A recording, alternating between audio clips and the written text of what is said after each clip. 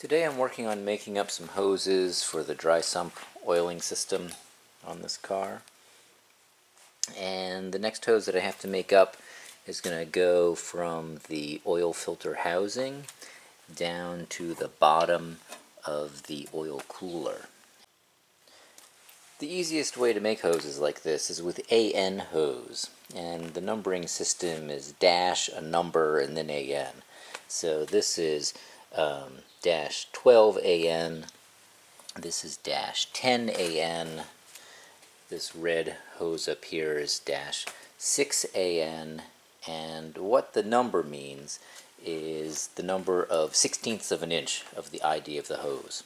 So 12 AN is going to be the same as 6/8, which is going to be the same as 3/4, so it's 3/4 of an inch ID.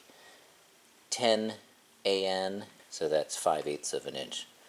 The 6 AN is going to be 3/8 of an inch. And then you get the fittings. There's straight fittings, 90-degree fittings, 45-degree fittings, a whole variety of fittings. And they have a threaded part that threads onto whatever your nipple is, or in this case, these are pipe thread fittings. And the other end, the end for the hose, has a taper of some sort and then threads. And then there's a kind of a nut or a collar that's going to thread onto it with the hose coming out. And if you look inside this nut, you'll see that there's ridges on it. And so that kind of grabs the outside of the hose, forces the hose up the taper, and as the hose goes up the taper, it makes a tight seal. The hose itself typically looks like this. This is how a lot of people recognize it, the stainless steel braided hose. I personally like the cloth braided hoses. So like this stainless steel braided one, I don't know if the camera will pick this up.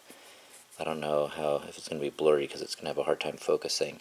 But there's actually 2 layers of stainless steel. So it's rubber, stainless steel molded into the rubber, another layer, an outside layer of rubber, and then the stainless steel on the outside. And this is relatively hard to flex, and it's also likely to, if it abrades, you poke yourself on the wires. I'm not terribly fond of it. Where this cloth stuff, it still has the metal, the stainless steel, inside the rubber. So it's rubber, stainless steel, another layer of rubber, and the cloth exterior. And this is more flexible, and it's a little easier to work with, and if you rub it, it's not going to cut you. So, and it comes in different colors, black and red and others. So this is my favorite kind of AN hose.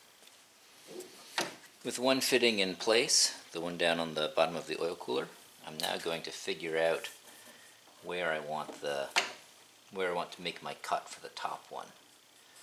So I'm going to kind of start figuring out roughly, how I want the hose to bend. I think for this, so it doesn't bend too tight a radius, I'll probably run it about like this.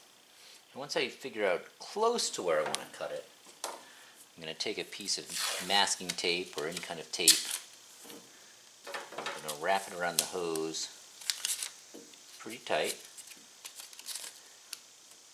like that.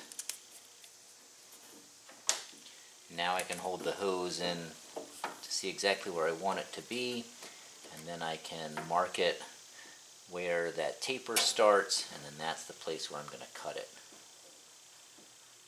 So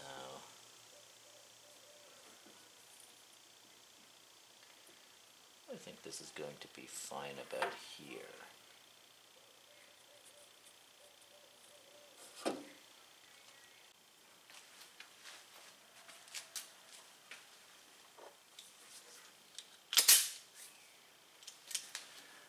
For cutting AN hose, you have to cut through the rubber and the steel, and in this case the cloth braiding. My favorite method is with a die grinder with a cutoff wheel. They do make, some people use like a cable cutter, but I find that kind of crushes and deforms the tube.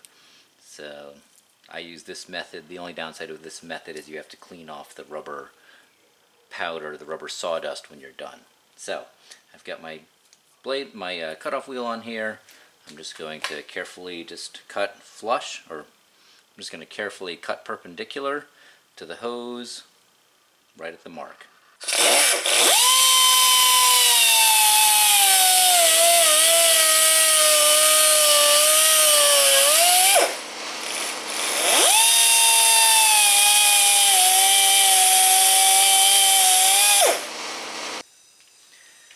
going to blow all the rubber sawdust away and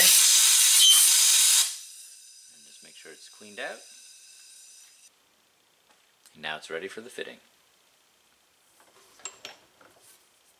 The first thing I do is peel off the tape, and I actually try to pull it a little bit at an angle so that it doesn't cause any extra fraying. And then I take my hose end and I make sure that all of the little threads tuck into it, and then I will twist and push it into place.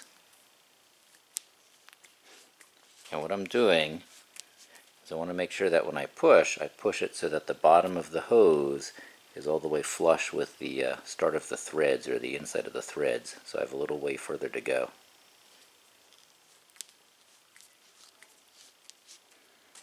There we go. So the hose is coming all the way up to the bottom of the threads. Now I'm going to take the other part of the hose end, and I'm going to make sure that the taper goes into the pipe. Feel it go into the pipe, and then I start threading it in.